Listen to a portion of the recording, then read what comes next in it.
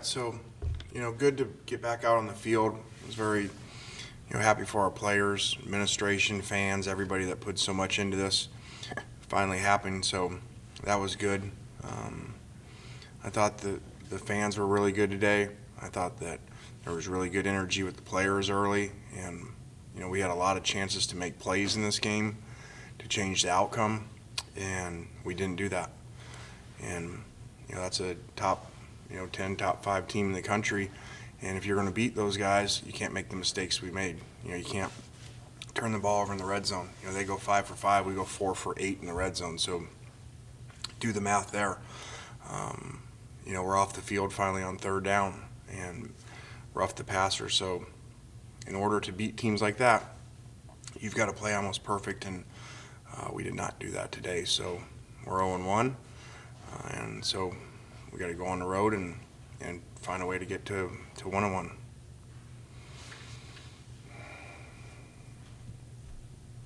Nick, go ahead. Lane, it just seems like that connection between Matt and Elijah was really working today. What did you like about that connection in this matchup, and how have you seen that chemistry develop over this offseason? Well, I thought Elijah, was really special from looking at film last year and then getting to work with him. When I first, met him after watching, said, hey, you got to work harder than anybody in the country because, you're going to shatter the school record for most catches in a year. We've done that at every place we've been, and had he had a full schedule this year, as you saw from today, I think he would have done that. And, so it would be a lot harder, obviously, with 10 conference games and no non-conference games, but he's a special player. Unfortunate, we get the holding, another significant play, the holding call, or else he's going to score, have 11 catches for 260 or something. So, and Matt played really well, which was good because we had not played well in the passing game the last couple of scrimmages. I mean, we didn't come close to this against our service team, so it was great to see today against a team that usually people don't do that to. They're always good on defense, always give you issues, have really good players, and so there was some really good execution by those two guys. Nick Gabler? Coach, I guess the counter to that is Trask goes for 450. They have 600 yards of offense. What did he do so well? And I guess how do you guys kind of shore up that passing game on the defensive side moving forward? You got any answers?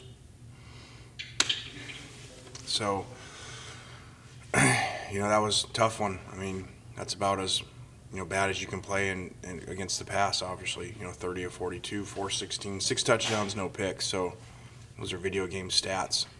So a lot of credit to him. The tight end was unbelievable. 2 of the touchdowns he's double covered on the call. And obviously, Kyle knows what a player he is, so he forces the ball to him, and they get 2 touchdowns. So a lot of credit to them. They did really good, and we did not play well.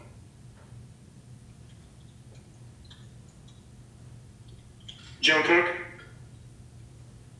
Yeah, Coach Kiffin, what are you most encouraged about going forward? Well, I think that's obvious in this game, the offense, which had not been the case the last couple of scrimmages. The defense had played really well, so, to have output like that, over 600 yards, against what's normally a top 10 defense in the country, and, look, last year people struggled to move, even great teams struggled to move the ball against them. So that was really good to see. James? Lane, you had sparing use of Plumlee and limited use of that 2 quarterback set that you were running in the beginning of the game. What adjustments do you kind of plan to make to your quarterback rotation and that kind of 2 quarterback set we saw at the beginning for next week? Well, I think that, we probably would have seen more of John. We did that early to give them problems and make them, what we call burn chalk, so they've got to figure out, how to play every defense against that with 2 guys in, and sometimes one was the quarterback, sometimes the other one was the quarterback. So, and then with Matt playing so well and being behind, then, we kind of went solely with Matt there. But I think, had had Matt not been playing so well in the passing game and us being behind, you would have seen more of John. Parrish?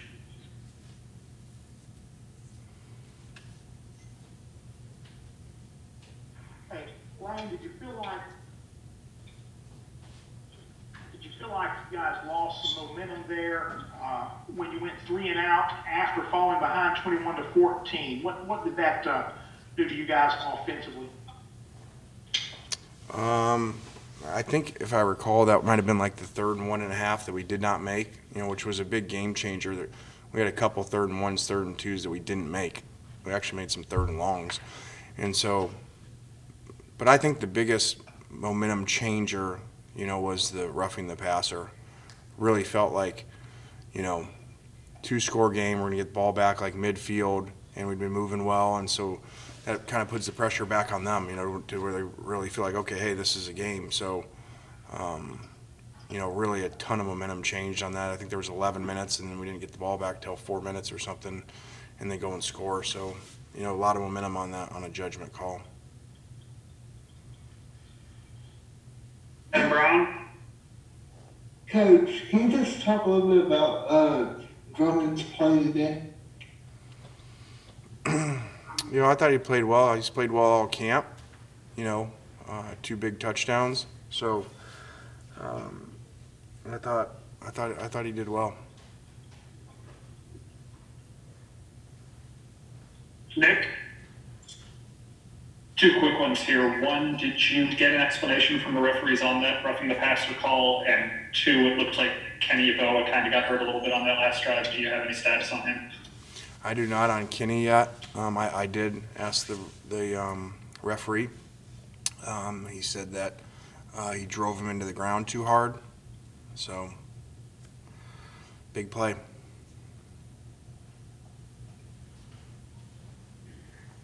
Joe?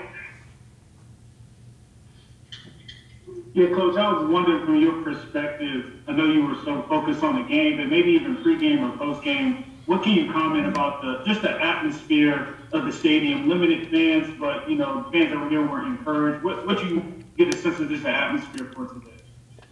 I thought they were great. I thought there was, for limited people, I thought there was a lot of energy. They were really into the game. They don't like the referees very much. I noticed that. So I thought the fans were great. Nick Abler? Coach, I guess 2 more quick ones. One, what kind of conversations went into the pregame demonstration with Coach Mullen? And then secondly, the turnover duffel bag of cash, what was that? We did have conversations, with Dan about that, and both teams were all aboard.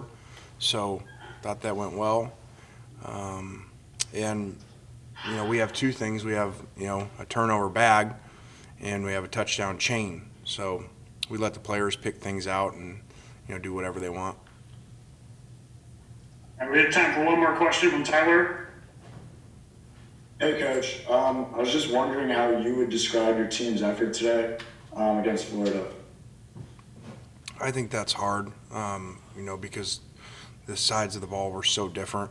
We just gave up so many big plays and, on defense. So it's hard to say you played with good effort and give up over 640 yards. So, but I didn't feel like I felt like it wasn't as much an effort today. It was an execution issue. We weren't executing in some areas.